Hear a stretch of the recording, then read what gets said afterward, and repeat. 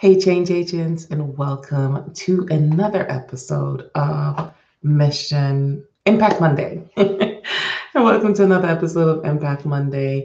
My name is Tracy V. Allen, and today we are going to be talking about 10 steps to starting a social enterprise. Now, of course, we know there are way more steps than just 10 steps, but these are the 10 basic steps that you need to take into consideration when you're thinking about starting a social enterprise or determining whether or not a social enterprise is the right decision for you to make. Again, my name is Tracy V. Allen. I'm the owner of TVA Consulting Group, where we help social entrepreneurs to design, build, and fund their social ventures. So we help change agents. We also work with nonprofits as well and small businesses, but our main focus is social entrepreneurs. Okay, so let's get started on these 10 steps. So step number one is to ask questions. Ask yourself the question, are you ready to start a social enterprise? Because remember, essentially, starting a social enterprise is like starting two businesses, because you have your for-profit section of your business where you're going to promote and sell whatever products or services that you have. Then you're going to have the social cause section of your business where you're going to offer programs and services to the general public at a reduced or free cost. You can do this on your own, or you can choose to partner with another agency or nonprofit organization to provide these services. Or you can divert a certain percentage of the funds that you make in your for-profit business to donating directly to a specific social cause that you are invested in. So it's really built into your company, but you really have to think of it as two separate entities, because on the for-profit section, you have to make sure that you make enough money to support your for-profit, pay all of your overhead expenses, have some surplus, and use some of that surplus to actually impact the cause that you have decided to champion. So that's step number one, is answering the question, are you ready? Are you ready to undertake this type of venture? The second thing you want to do is to define your cause. Define your cause? What is it that you want to champion and why? Right? Because you just don't want to go out there to support something just to say you're a social enterprise. You actually want to be committed to the cause. You want to have some type of attachment to the cause, because when especially if you're having to solicit from other people or other agencies to help with it, you really want to be able to tell that story, tell that good story. And if you haven't seen that video, I'll link it above, where I talk about how to tell that good story. And also I'm having a course that I'm putting out right now. It's called Telling Profitable Stories. So when you have that cause, which I'll also link in the description below, but when you have a cause that you're connected to, telling the story and pulling at people's heartstrings so that they can open their purse strings becomes simple. And yes, your business can make a lot of money, and yes, you can support your cause on your own without solicitation, but you can't do the work on your own.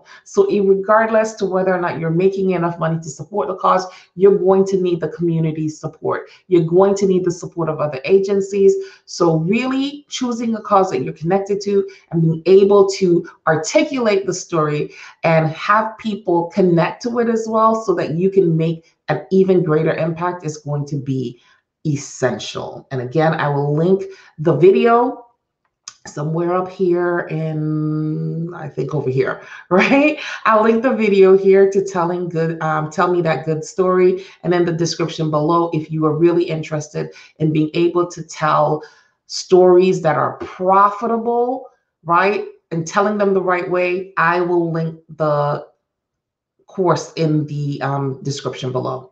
All right, number three, the third thing that you want to do is choose the type of entity that you're going to start your social enterprise under. So there's a bunch of different types of entity, and I've done a video on that as well, and I'll link it up here so that you can go ahead and reference it. So with that type of entity. You can start off as a nonprofit, not a 501c3, but a nonprofit organization, an L3C, an S Corp, a benefit corp, which a lot of people don't know about, or L3C, or an LLC. So those are some of the entities that you can incorporate on. And like in California, in Delaware, their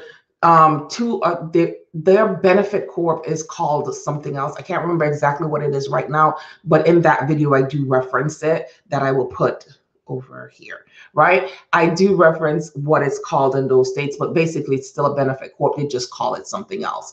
So that is, you have to determine what type of entity is going to be best for you. We all know the traditional entities like LLC and S Corp, and nonprofit. And those, well, LLC and S Corp are what most entrepreneurs form under. When you form under a nonprofit or L3C or benefit corp, instinctively, when you say that's what your entity title is, people know right away that you are a social enterprise. So if you just want to put out that air of being a social enterprise, then those are the three that I would recommend. Now, if you're an entrepreneur already, you already have your LLC and you want to become a social entrepreneur, then you don't need to change your status. You just need to incorporate your cause into whatever you're doing currently. All right, number 4, create a plan of action and develop the social enterprise. So, I've talked about it before, and I've had videos on that too that I'll put up here as well, right? Up here, wherever, right? On how to create a business plan. I have videos on how to create a strategic plan. You need to sit down and you really need to plan and think through, how is this going to work?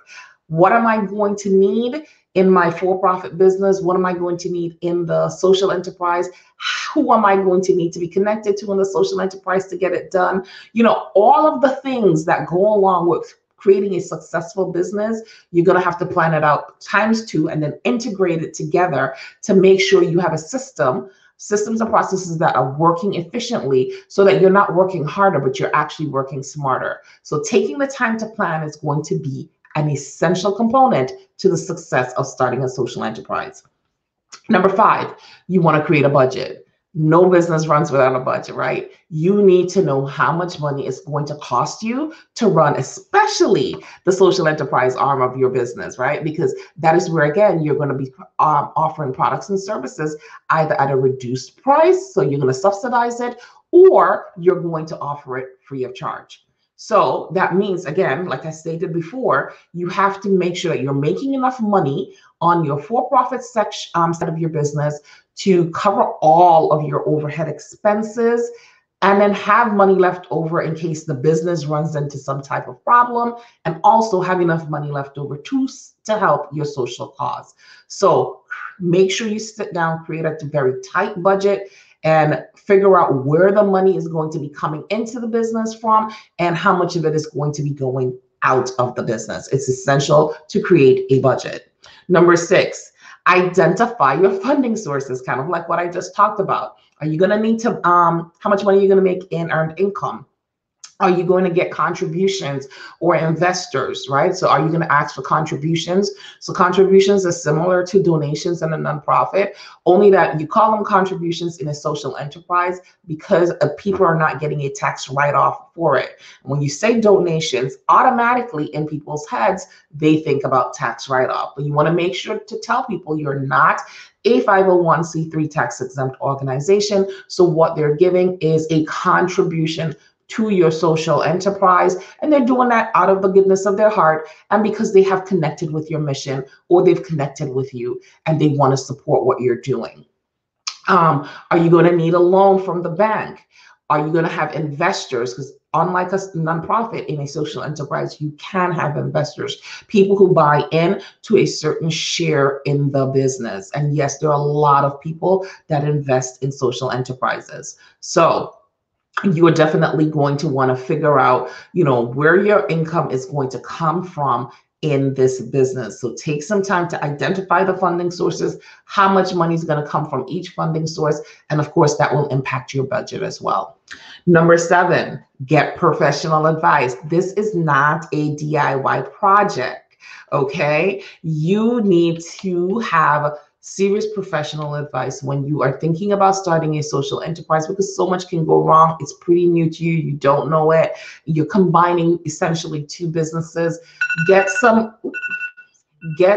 professional advice from someone who has expertise in this area.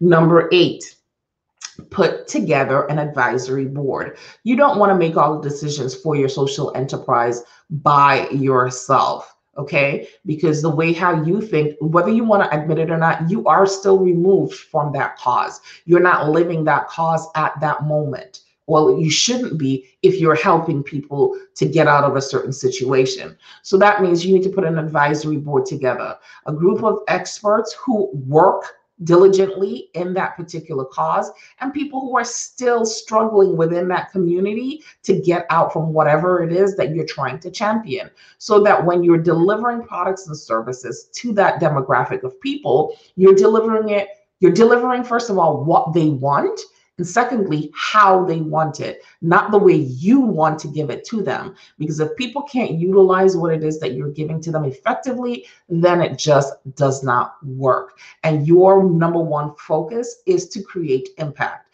So putting an advisory board together is another essential component, right? Number 9 is to launch, advertise, and promote. So you've done all of the legwork, you've got your systems and processes together, you've laid the foundation, you know what you're going to do, you know how you want to do it. Now you got to tell everybody about it. As a matter of fact, you should be doing this all throughout the ways. Once you've decided that a social enterprise is what you want to do, then you should be telling people and trying to garner some support around it. But now you want to do some social media advertising and promoting and just telling even more people, telling the masses about what it is that you are doing and how you are doing it to impact the community. So you're advertising both. You're not advertising them separately per se.